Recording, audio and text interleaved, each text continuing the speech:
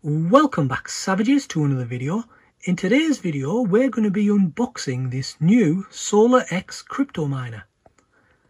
Now it's been about 2 months since I ordered it, and just a quick word on shipping. I was expecting heavy import fees, but I managed to get it without any of that, so I'm quite pleased about that. So in this video we're going to be unboxing it and setting it up. Let's go.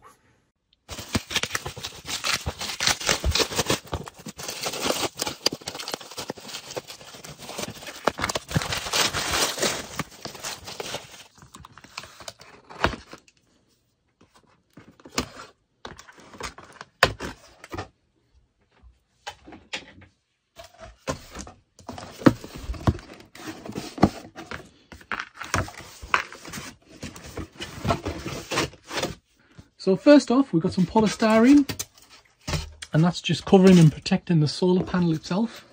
And it looks to be around about 40 centimeters by 40 centimeters. It's on a frame, which is good to see.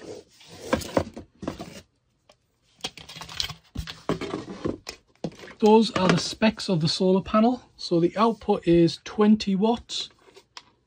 Maximum operating voltage is 18 volts. Maximum power is 1.1 amps. And the connector on the other end is this one right there. So next up we have got the power supply. So you've got that connector on that side. It's a 2-pin adapter, so I'm probably going to have to get a converter adapter to connect it to the UK 3-pin supply. Not a problem, should be okay. But it does say on the AC adapter that it is between input 100 and 240 volts, so we should be okay. And it's rated at 1.6 amps. Next up, you get a manual book.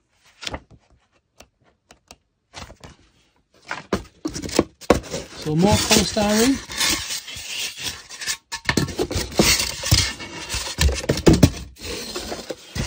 And there we go. That is our miner itself. Wow, that is pretty good. It's metal construction all the way around. Good quality build, I would say, definitely. And it's quite heavy as well. As you can see just there, that looks like there's something missing. It's like a rectangle cut out or something. So we'll have to look at that shortly. If we turn it around this side, got the X logo on. I presume that's where the adapter or the solar panel connects to, right there. Looks like there's a reset button just here in the corner. If we turn it on this side, nothing on that side right there. If we turn it on the other side, looks like that's going to be our power button right there. So apart from that, nothing else I can see on there, no other connections. So in terms of unboxing, apart from that miner, just some more polystyrene in it, and that's about it. Let's go and set this up. So here we are. I've got the solar panel connected to the back of the SolarX Miner like that. I've just pressed this button and you get a green LED background, which is cool. So that's just loading up right now. So now what I'm going to do is, on my phone, I'm going to install the SolarX app.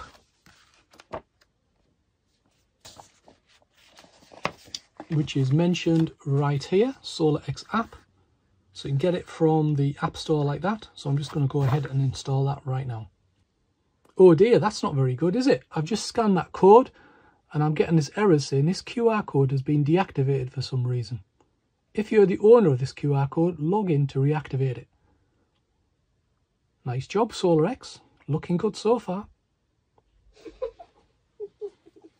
So instead, I've gone on the App Store and I've just done a search for SolarX, and it comes up there, SolarX under Finance. So you can just get that from there by just doing a manual search. So once you've installed the app, go ahead and log in using your credentials. And you'll get to this Welcome to SolarX screen right here.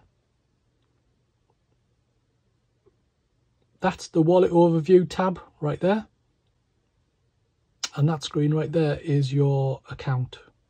So the next thing you need to do is to retrieve your secret key, and you can do that by going into your SolarX AI account right there. Once you've logged in, navigate to the home page and go to My Assets, and in there it should be printed the secret key. You're going to need that for the setup, so go ahead and get that right now. So we've already switched on the miner. That's already done. Step 1.1. Step 1.2, the logo should come on. Got that. So the next thing we do on our mobile phone is navigate and look for new Wi-Fi hotspots. So on your mobile phone, you want to be looking for a hotspot called SolarX. I've just got it at the bottom here, so go ahead and click it.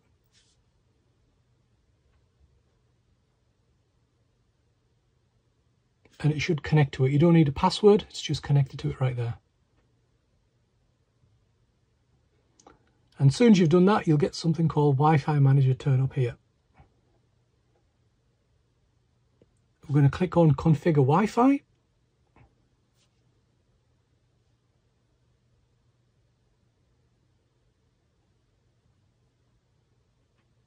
So you're going to get a list of your Wi-Fis right here. Pick the one that you're going to connect the device to.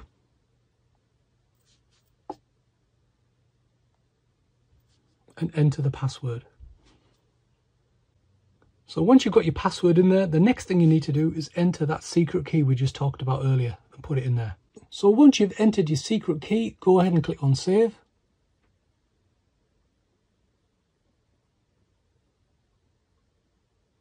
And it just comes up with saving credentials, trying to connect ESP to network. So I've just gone into the SolarX app that we installed earlier. If you click on the wallet tab right here, you'll see that it says mining now 1.91 watts. So I think we're good to go. Obviously there's no rewards just yet because I've set it up, but looks like it's all working. So I've just come back into the app a few minutes later, and as you can see it says reward pool 0.17 SXCH. So that's the token right there. So just a couple of issues with build quality that I've come across while I've been setting this up. First of all, on the back of the solar panel, which is meant to be installed outside, you can see that plastic right there is very loose. And I just feel that that is going to get damaged by the rain because this is not sealed in any way whatsoever. It's just a little plastic housing that goes over the top and clicks on there. But that's really loose. Not impressed with that at all. Secondly, this gap right here, when I've looked it up, is supposed to be a screen. So it looks to me like in transit or whatever, it must have dropped off inside. So I'm going to need to investigate what's going on there. So regarding these two issues, I spoke to SolarX support. They said to me that it's likely that the courier must have knocked it around while it was in transit and the screen itself must have dropped out. So that's the screen right there. The actual panels are quite easy to take off because there's actually just magnets holding them, so you can just prise it off with a sharp item and it'll just come off. So the idea is to get this screen back in that hole right there. The only thing is, it's not very sticky, it's just going to drop out. So I think that's fairly poor quality. I wouldn't really blame the courier for that. I think it's just the way they've glued this in. It's not very good. Now the second issue, which was the solar panel, again I spoke to support. And to be honest, they didn't give me any solution other than maybe use it indoors rather than outdoors. So there you go, that's their solution. So I've just gone back onto support again about this screen because the screen just won't stay in place. Obviously the rubber on it is dried or just fallen out, and there's no way the screen will just stay in place, it just falls out every time. What they've suggested is somehow force it to come through the front of the actual miner, and that's their solution. Not very happy about that.